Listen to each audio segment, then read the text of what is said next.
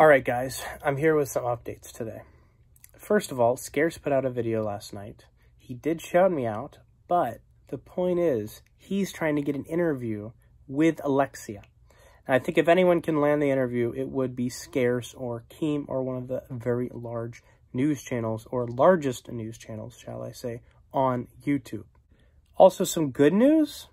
He says on Twitter that he doesn't want to do a Kobe Bryant 3am challenge, or I'm sorry, that he won't be doing a Kobe Bryant 3am challenge, which I believe is the best decision. You shouldn't kick a family while they're down and after they've lost one of the most important people to them. It's just wrong. It's terribly wrong to the family, the victims, and of course all of his fans. So you did make a very good decision here, Jay. The problem is, I believe that Jay wants to make a video about it because he was clearly very handsomely rewarded when he talked about Mac Miller and XXXTentacion coming back at 3 a.m. On the phone, I believe. I didn't want to give him any views, so I didn't watch them. However, I know that he did exploit them for money and views, which I believe was wrong.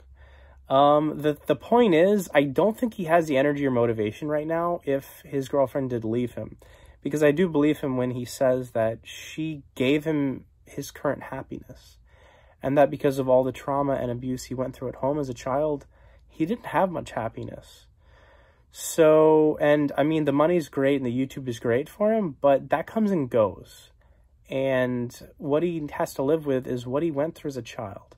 It doesn't give him any right to abuse Ika or Alexia, and I'm afraid he possibly did do that. I'm not 100% sure or certain. It will come out in trial, and I will keep you up to date on the court proceedings if it does go to court, and Alexia doesn't drop the charges and say, hey, my dad needs a kidney. I don't know exactly what her plan is, or what Jay's plan is, but the point is he needs to be honest with us.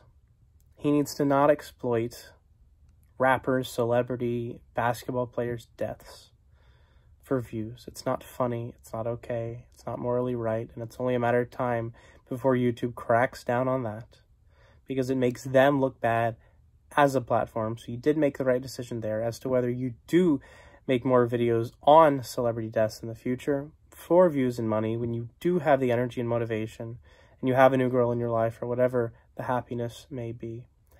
I definitely urge you not to do so. It will pay off in the long run to be a good person. Now, also, in further updates, I had all of my viewers on my previous video comment on her latest video on the Alexia Marano channel, requesting that she does come out with her side of the story. Whether she knows it or not, everybody's going to listen and everybody's going to want to see her side of the story. We want to know about the abuse that she suffered, quote-unquote abuse, I should say, the alleged abuse that she's claiming to have suffered. We want to know if the police knocking on his door were real or if they weren't real. As of now, we have evidence from Newsweek that there are no outstanding warrants for ImJaystation's arrest. Also, he says in his latest video, that lasts 25 minutes long, that he went to the Army after leaving high school only at grade 9. The problem is, with little research being done, you can see for yourself that the Canadian Army requires that you have gone to high school, at least until grade 10.